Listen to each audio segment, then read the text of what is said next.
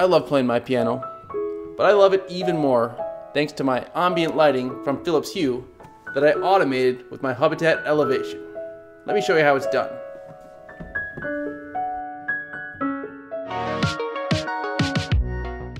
The plan for our living room is to install Philips Hue White Ambience light bulbs here, here, and here. And we will automate them with motion sensors located here and here. And these bulbs adjust for both brightness and color temperature, so we are going to take advantage of that in our automation. As Zigbee lights, Philips Hue will pair directly with your Hubitat Elevation hub, but depending on your setup, you may find better performance when you connect them to a Hue Bridge that is paired with your hub. So that's what we're going to do today. It's very straightforward. You simply connect the bridge to the same network as your Hubitat Elevation hub, then the bulbs will automatically pair with the bridge when you first screw them in. Then, to finish the process, we need to go into our Hubitat Elevation hub and add the Hue Bridge integration app. Once it finds the bridge, we add it to the app, select the Hue devices we want to add to the system, and we're good to go. If you're not using the Hue Bridge, the bulbs can just be added like any other Zigbee device. Now that we've installed our 3 bulbs and have our plan, let's build our rule. So to automate our lights, we're going to use the new room lighting app. So we're going to click here. Now you can import lights from other apps you have into room lighting. We're going to create a brand new room lighting automation. So we'll click right there, and then we're going to select our new room, which is the living room. And when I select that, it's going to automatically populate all of the lights that are in the living room right here. Now we can add extras, we can take some out, but we want those 3 lights to be the ones we're going to automate. Now you can see this little grid right here. It shows you where the lights are right now. And this is going to show you right here what you want the lights to be when the rule is activated.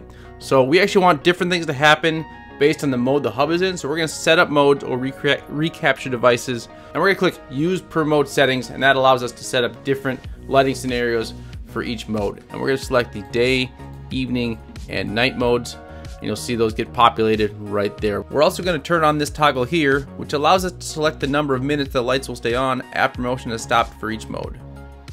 Now we can go ahead and set the level and color temperature for each bulb in each mode. We'll zip through that for you, but the idea is that we want a brighter, cooler light in day mode, and a warmer, dimmer light in evening mode, and an extremely dim light in night mode. If you haven't seen our video on setting modes, check it out in the links below. And so we like those settings. We'll click done right there. Now we need to select our means to activate the lights. In other words, how are we going to turn these lights on? Room lighting automatically finds the motion sensors in the room and sets those to activate the light, which is pretty cool. We can go in here and select those to turn on or off. We do want both of these motion sensors to trigger the light, so we're going to leave those as is right there. One thing we do want to change, if we only want it to be active basically when there's no daylight. So we're going to limit activation under these conditions, which is between 2 times. We're going to set it between sunset, and we'll say a little bit before sunset, so about 20 minutes before sunset, and then we'll end it at sunrise, again a little after sunrise.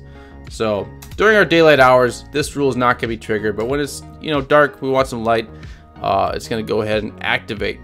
We've set different lighting options for different modes, so we do want that to transition when there's a mode transition. So we'll select this right here, and the lights will adjust when the mode changes. Pretty slick. And then just to make things cool, we'll set a transition time of 2 seconds right there. So those are all the activation options that we want. All right, so now we need to select our means to turn the lights off. And just like when we're turning it on, it has already selected the motion sensors. When there's no motion for a certain amount of time, the lights are going to turn off. But we have a couple other things we want to add to that. For one thing, when our hub goes into night mode, we want it to have all the lights turn off basically in the whole house, including these. So when mode becomes night mode, it's going to shut off the lights. Now as far as options go, there's really nothing we want to add to that. We just want it to go off when we want it to go off, and so that should work out very well there. So we'll select done there, and then we're just going to review our rule, and this looks like we're all set up the way we want it to be set up. It automatically populates a room name, but we like that one, so we'll go with it. And when we hit done, our rule is now created.